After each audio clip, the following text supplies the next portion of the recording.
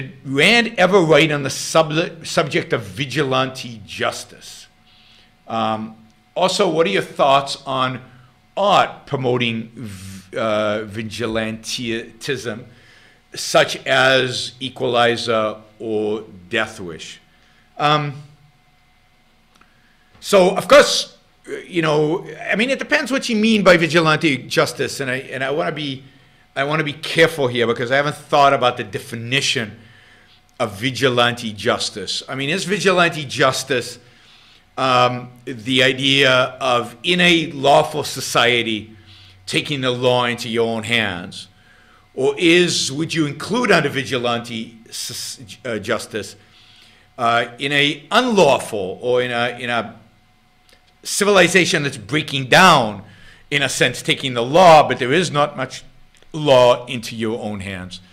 And I do think there's a significant difference between the two. So, of course, the one example of what you could think of as vigilante justice, but I'm not sure if it falls, I'm not sure, it depends how you exactly define vigilante, and I don't have a good definition right off the top here,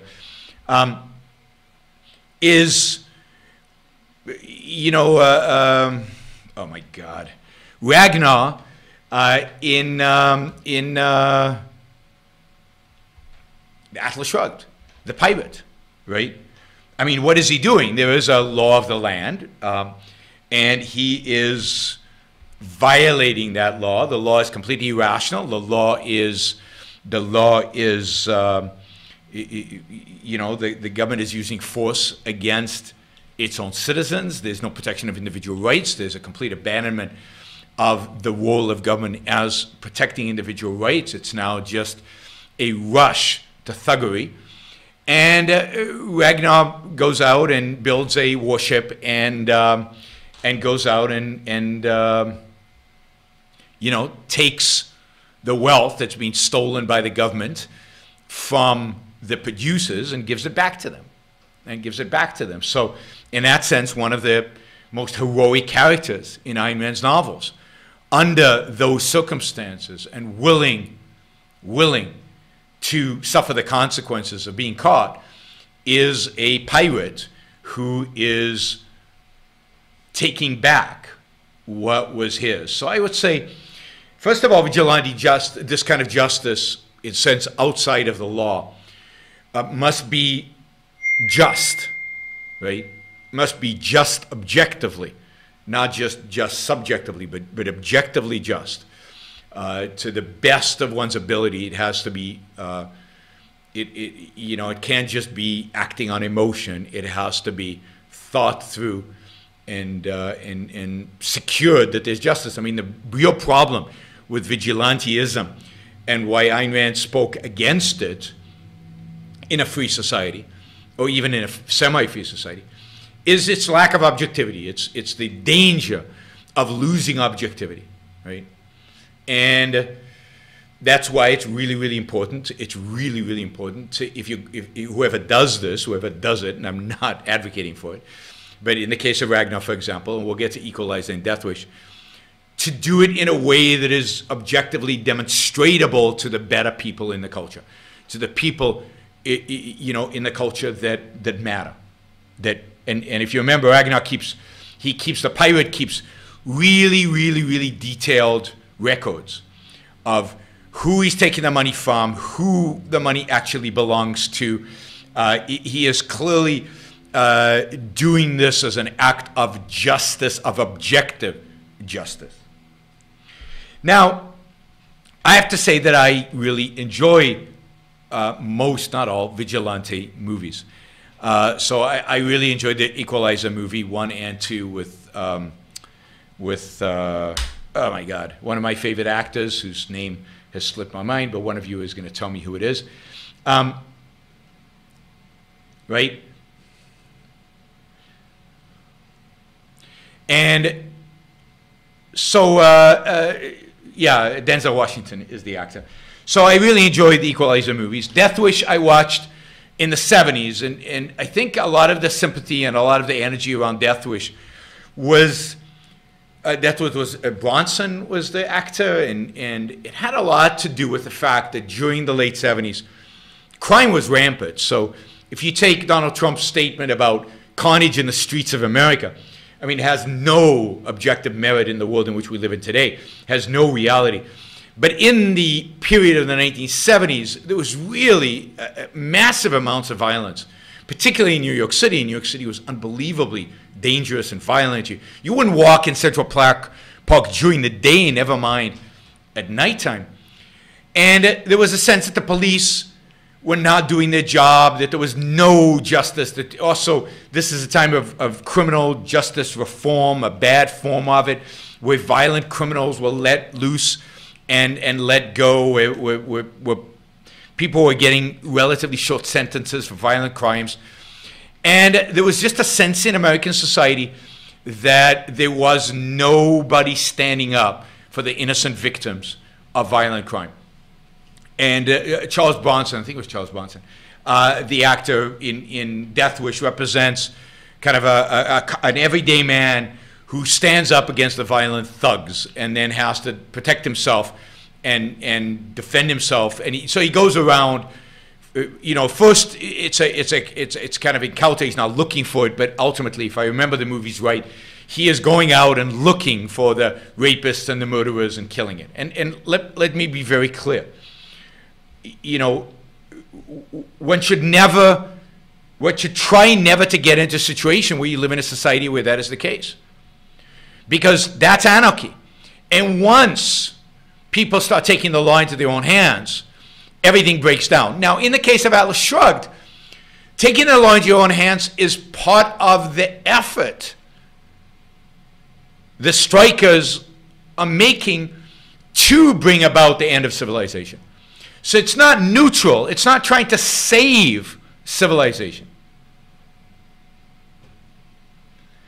It's an effort to destroy civilization, because once the rule of law is gone, once there is no government, once what we have is anarchy and violence in the streets, civilization is finished. And in a sense, what the strikers are trying to do is accelerate the end of civilization. And in that sense, the pirate, Ragnar, is doing what he's doing in the context of a bigger mission. He's not just doing it as a vigilante, as I'm going to go after these guys. He's doing it as part of the bringing down the world. He's doing it part of a war that John Galt and the rest, and if you haven't read Atlas Shrugged, close your ears, the war that John Galt and the rest have initiated against, you know, think about it as a war of independence.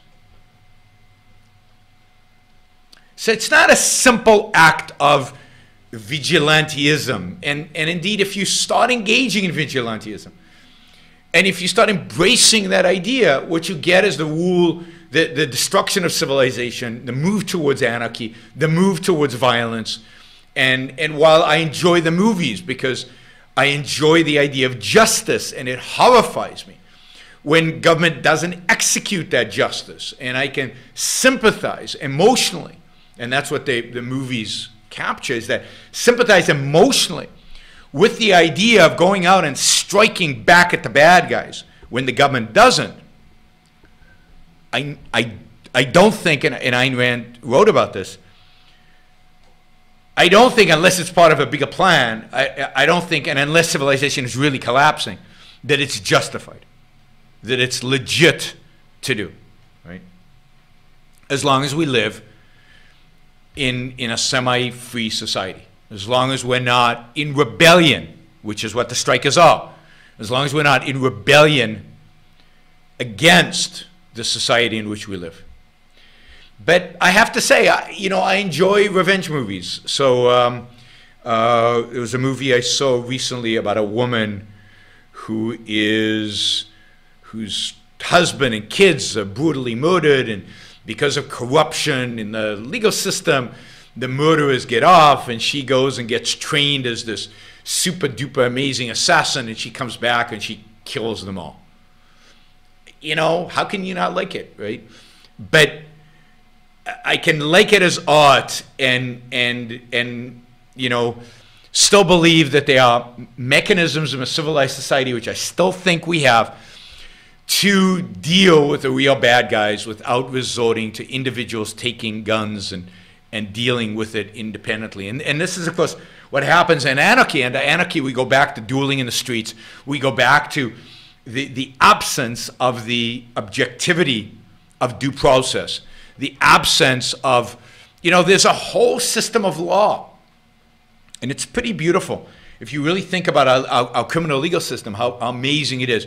We have a whole system of due process. We have a whole system of what is legitimate evidence collection. We have a whole system of a trial by jury with a bunch of procedural requirements, all to protect the innocent, all to make it difficult to prosecute criminals, because it's so important for us to be objective and to protect the innocent. We are so fearful of power in the hands of those who have guns, who can then, pervert it, distort it, or just get sloppy. We really take seriously, or at least the law takes seriously, in the way it's been created in this country, is the assumption that you are innocent until proven guilty. And that is such an important feature of the law, and we built so many of those protections that then to say, well, but if you feel like an injustice has been committed, go out into the streets and kill whoever. I mean, that is devastating. That is horrible. So no, it's the rule of the jungle. It's really, really bad. And again, in the context of Atlas Shrugged, it is within the context of a revolution. It's in the context of bringing down civilization, of declaring war on civilization. And that's something completely different. Revolution is something different. So while I enjoy vigilante movies, guilty